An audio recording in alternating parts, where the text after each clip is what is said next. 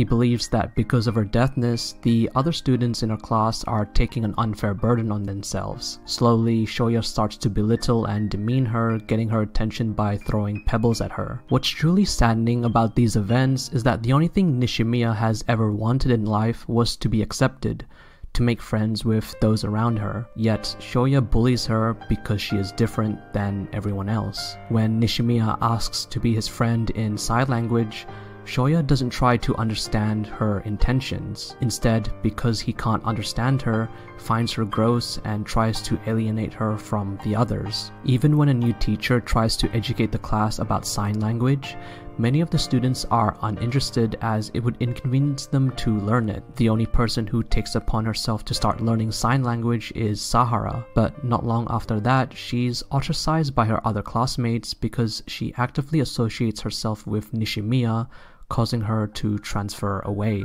It's during this